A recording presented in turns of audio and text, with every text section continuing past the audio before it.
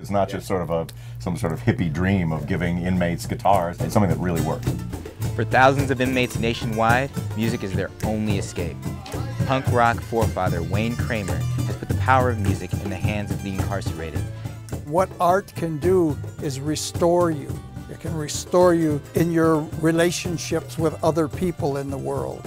People on the outside, your family, your friends, your community. Those are the things that prisons strip away from you. I'm Steve Vasquez with UPROXX, and I'm here at the California Rehabilitation Center in Norco to see what impact Jail Guitar Doors is having on the inmate population. I'm Wayne Kramer, and for a few years I was known as 00180-190. My offense was an economic drug crime. I was an illegitimate capitalist. I aided and abetted the sale of cocaine. For my offense, I was given a 4-year federal prison term. Like, I had known Wayne for a long time as a musician, as an activist, but when Wayne stood before the inmates at Sing Sing prison, he really spoke in their language in a both empathetic way and in a commanding way about the power of rock and roll to liberate the soul. This is the education building, and we're going to see how the songs are coming, and then we're going to play them all for each other. Let's go rock. The skill that they learn here is also how to listen, and something strange happens when you begin to listen. You start to be able to be heard as well. You know what I mean? It's a two-way street. Right. What we do in Jail Guitar Doors is pretty simple. We find people that work in corrections, that are willing to use music as a tool for positive change.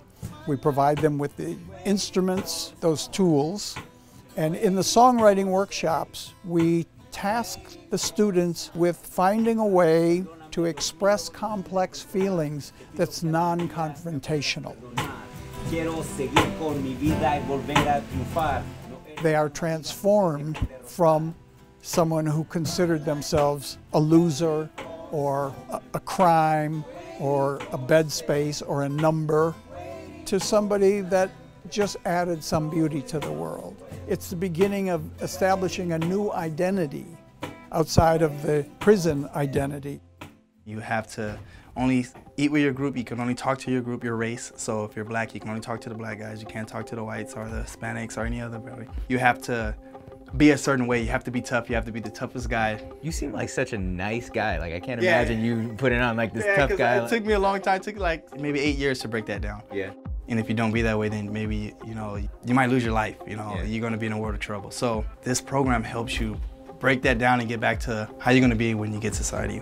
I found out that a lot of these guys have the same issues that I have. They just need somebody to talk to, somebody to open up to. Mm-hmm. To see some of these guys move to tears over a song or just the fact that somebody took the time out to do something and treat them with value was moving. Today, our guitars are in 105 American prisons. The guitars that we distribute can not only be the key that unlocks the prison cell, it can be the key that unlocks the prison gate, and it can be the key to unlock the rest of your life. Because of this class, when you see someone like Hispanic or white on the yard that you've worked with in the class, you're able to just say what's up. I'm able to say what's up. I'm able to And no one gives you shit about it. No one gives me, because I don't care anymore. Really? This class makes you feel like, I don't care what people think, I don't care what they say, that's not who I'm gonna be. This is me. And once you start living like that, then you're free. You're free. Even though I'm locked up, I'm free right now. Free as a bird. Wow, man.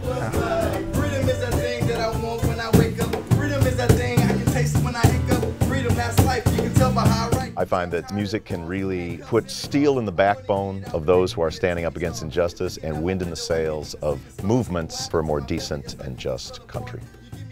The reward is getting to do it, getting to actually do that work. That's the payoff.